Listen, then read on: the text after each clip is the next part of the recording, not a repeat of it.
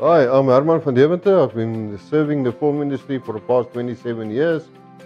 Started working on a 60mm film way back, and then the digital age came along.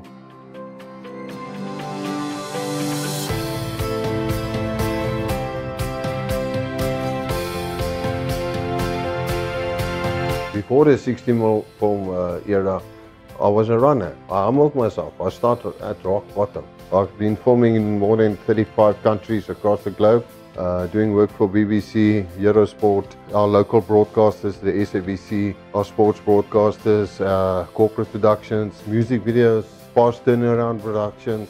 I've done literally everything. The one thing that attracts me, that actually stimulates me in a major way, is music videos. A music video has got the ability to become like a film school. You need to be super sharp with your visual concepts. You need to be super sharp with your execution. You need to be super sharp with the mood, the feeling, the flavor, and you need to know your audience very well. For me personally, music videos is one of my favorites.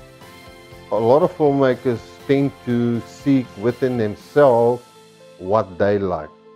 But at the end of the day, the viewer is king.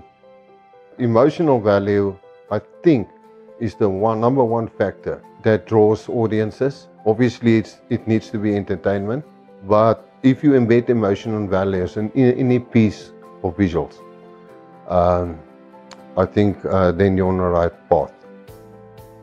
We've always seen in movies this kind of concept where there's something in a bottle, there's a message in a bottle, and the bottle came all the way from France or America, and it ends up on this foreign beach, and there's a message inside the bottle. And I used a simple concept like a bottle, and I've built a simple story around it, just to cover the project, and that was it. Just a simple story. As time goes by, a lot of the filmmakers lose a lot of enthusiasm. And I think at the end of the day, the most important factor when you're doing filmmaking is fun, passion. Digital versus film. I would say draw a line. You need to be objective. We're working with different classes of cameras. If you want proper cinematic values, go off and go and buy yourself a proper cinema camera.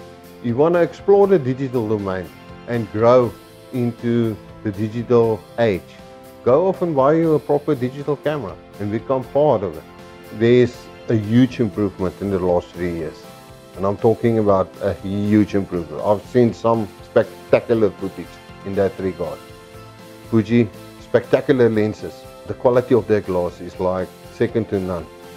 FUJIFILM managed a way to stack the color processing part of the film in a random order, and it delivers something so beautiful and something so close to film, and that's what attracted me of the Fuji.